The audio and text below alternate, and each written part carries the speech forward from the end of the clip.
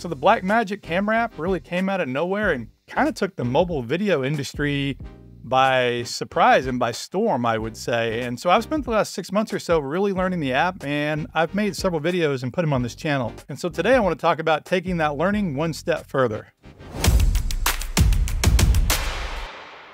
If you follow my channel for a while, you know that I was a big Filmic Pro guy. I've made tons of videos, and I've actually made a course on Filmic Pro, a couple courses around Filmic Pro. Well, I've taken that same approach and now created a course for the Blackmagic camera app. And I didn't think it would ever happen, but I now don't really use Filmic Pro much anymore. I mainly use the Blackmagic camera app as my video camera app. And so what I'm going to do in this video is show you a couple sections of the course for free. I know courses aren't for everyone, but if you really want to learn an app and you don't want to have to search YouTube and look for answers and hit comment sections, etc., then they can be really good. And in particular, if you are switching to it from, again, maybe Filmic Pro or whatever app out there that you've used, or you're just wanting to learn it new. The first section I'm going to show is just a very general overview of the app interface and controls. This first section, I am shooting in front of a basic background just so you can see what I'm doing. And later when we get to the how-to section, I'll have some sample objects in front of the camera.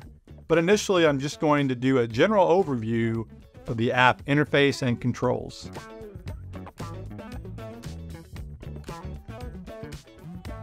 And the first thing you'll see is the app is fairly clean. The interface is fairly clean. When I say clean, I don't mean there's not information on the screen. That's good though. You want that information, but everything is kind of laid out in a very clean way, I think. And I like that, in particular compared to other apps. And the nice thing is, not only is it laid out in a nice way, everything is actually right here at your fingertips, really on the main screen.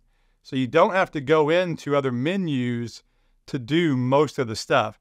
And the main menus are over here on the right. We'll get to that in a minute. But just looking at the interface, we'll start from left to right. You've got your lens, the information. Below that is showing a LUT, which I'm using right now. LUTs are used when you're using a log profile to show as a preview. And again, I'll talk about that more in a minute. You got your frames per second. I'm shooting 24 frames per second. You've got your shutter.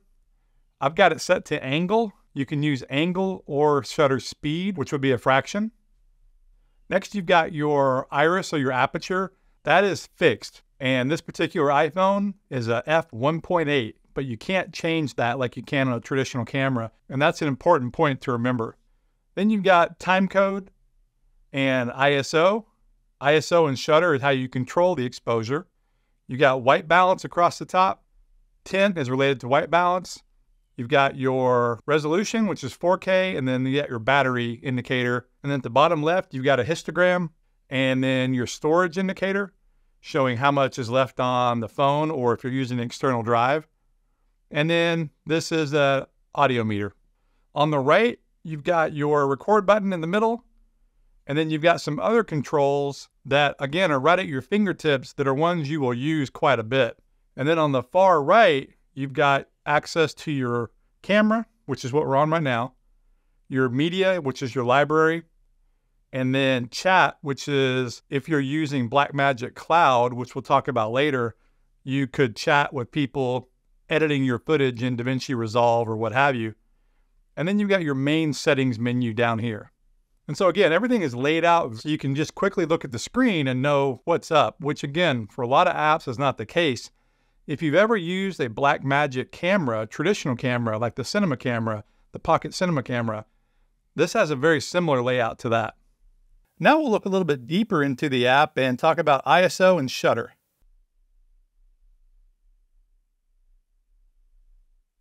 All right, now I want to talk about ISO and shutter speed, as they are very interconnected using a phone. They're part of the exposure triangle on a traditional camera, your ISO, shutter, and aperture or iris. But again, on a phone, your iris is fixed. Right now I'm on the ultra wide and it's a 2.2. And so you can't change that. But what you can change is your ISO and your shutter. And as I've mentioned throughout this course, you want to have more times than not 180-degree shutter. And so what I tend to do is set it to that, Or if you're using fractions, you'd want to be at 1/48. I'm shooting 24 frames per second. Remember the 180-degree shutter rule.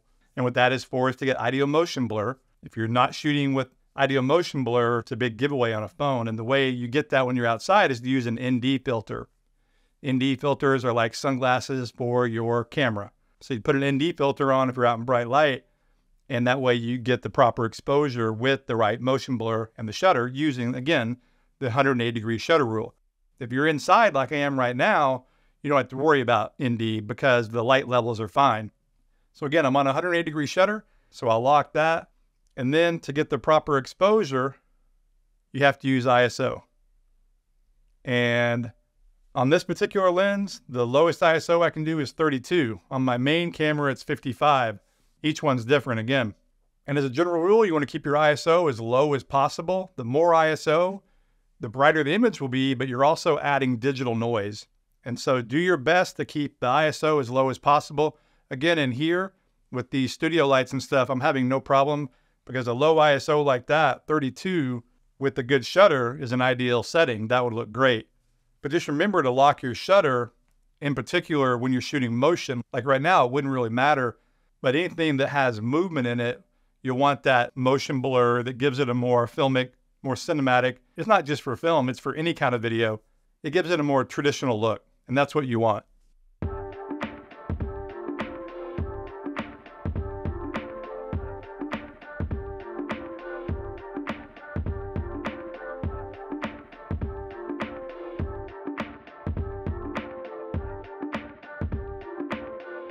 But one thing, whenever you lock the shutter, you don't have auto ISO over here. And so if you wanted to lock the shutter and then ride the exposure like you're doing a run and gun shoot, you can't do it.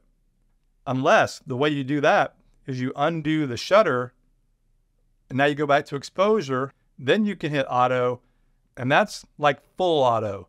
So now you got the A next to ISO and the A next to shutter. That is something that I would only do if I'm doing maybe a documentary shoot and I'm going to be going in and out of different settings because the camera will auto expose. Let me cover the lens. You can see how it moved. Not something that I would do very often at all, but if you do want to use auto, that's how you do it. But if I turn that off and then I end up locking my shutter on 180, which is what I want to do more times than not, now when I go back to exposure, it is adjusting the ISO. That actually kind of confused me when I first got the app. And so hopefully that makes sense. And then hopefully it also makes sense that you lock your shutter to get ideal motion blur, whether you're inside or outside, because you want 180-degree shutter, or again, if you're shooting 24, it'd be 1/48. If you're shooting 25, it'd be 1/50th. Shooting 30, it'd be 1/60th, and so on.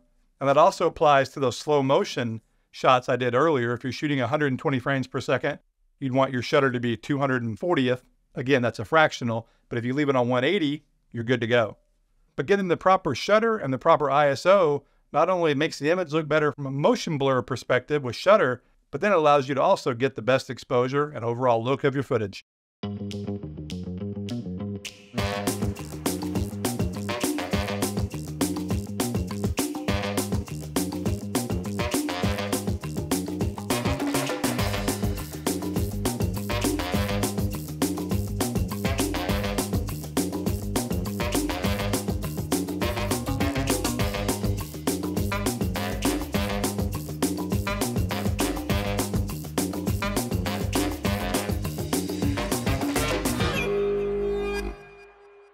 So hopefully these videos gave you some insight into using the Blackmagic camera app, and additionally into the course that you may consider taking. And if you're interested in that, I've got a link in the description along with a discount code. And if you don't, all good. I'll be back in another video soon talking about lenses or cages or whatever the next contraption is that comes out for the iPhone. Thanks for watching. This is Blake Calhoun. Please like, subscribe, and I'll see you in the next video.